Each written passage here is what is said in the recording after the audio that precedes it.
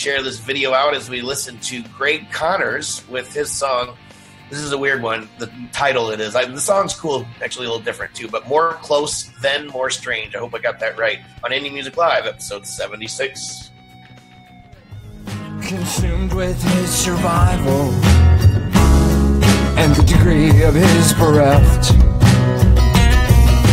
I used to see him in town. Now he's never around. Stranger gets closer than stranger. More close than more strange. He was the most fashionable client in rehab. He was a popular guy. He laughed at my stories about evading the bar tabs. He put his arms around me when I'd cry. I used to see him in town, but now he's never around. Stranger gets closer than stranger. More close than more strange.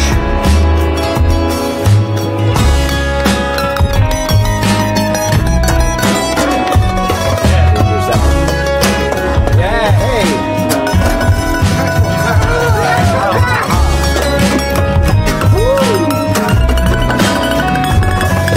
Cackle, I say, cackle. Ha ha ha.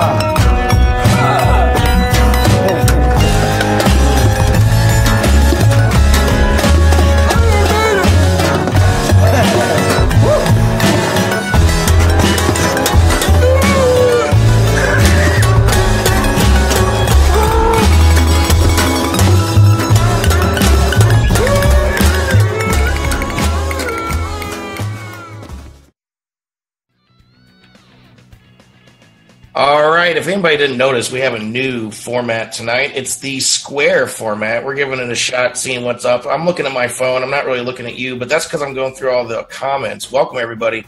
Dudes and ladies, we don't know where Be Easy is. If anybody knows, make sure he's okay if you know him, because he's not getting back to us, which is pretty rare. He normally gets back to us like last minute if you know him, but I don't know. It's not like him, so hopefully he's all right. So let's see. Nicole Lobato, if you're still here, welcome. Michael Smitty Smith, how you doing, brother? Good to see you. We're playing Lower the Veil tonight. Michael is one of the managers of the band.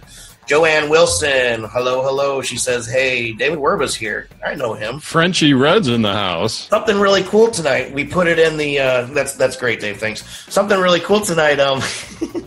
We put it in the description last minute about the brand new Indie Music Live Street Report that came in a couple of weeks ago. I just finally got a chance to get to it today, actually, to edit it. So we got Allison Krauss in the house. She is, that was awesome, right? Allison Krauss in the house. It was kind of awesome. I'm a poet. I didn't know it. I'm sorry. I could never help but say that. Awesome. Anyway, K-Soul is here. Connie Cody. Christine Wade. Hello. Dennis Halsey Broken. That's hopefully all these people are still here. Calamari, what's up, dude? Thanks for the post on Twitter today, the shout-out. Francesca Red is here. There you go. Now what I say you're saying. So, Loopy has changed his name to Chris Swan here. We also got Greg Connors music. That's the guy we listened to. Are we going to critique the song we just played, Joe? 1 second. Okay. Oh, yeah, that's right. I'm sorry. Susie Lovelace was here. Hey, actually just ran down the street from you the other day. So anybody, you guys are killing me with the comments. Thank you very much. What? Yeah. Rob just rented her movie. Okay. Very exciting. I'm not sure what that means, but that sounds good. See, Rob, we need to be able to feed your voice in so everybody can hear you, man. That would be awesome. I would really like that. Is that Debbie Does Dallas or Deep Throat? Which one? Oh, come on. One of those two. Hey, Joe. Kids may be listening. So, okay, Dave, what do you think of the song? I was thinking like Jeff Buckley meets Southern... Flaming Lips? Sure. Yeah. With a little cake in there and maybe... a little Bright Eyes, too. You know, just like a stripped-down sound. I've been listening to Bright Eyes lately.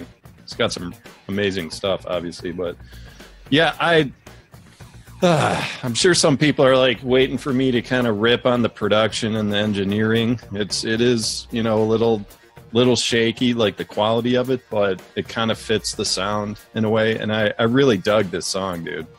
Like the lyrics were quirky and it's just artistic, and it sounded nice enough for you to be able to get the, I don't know, just get the feel of what he was trying to do, I think.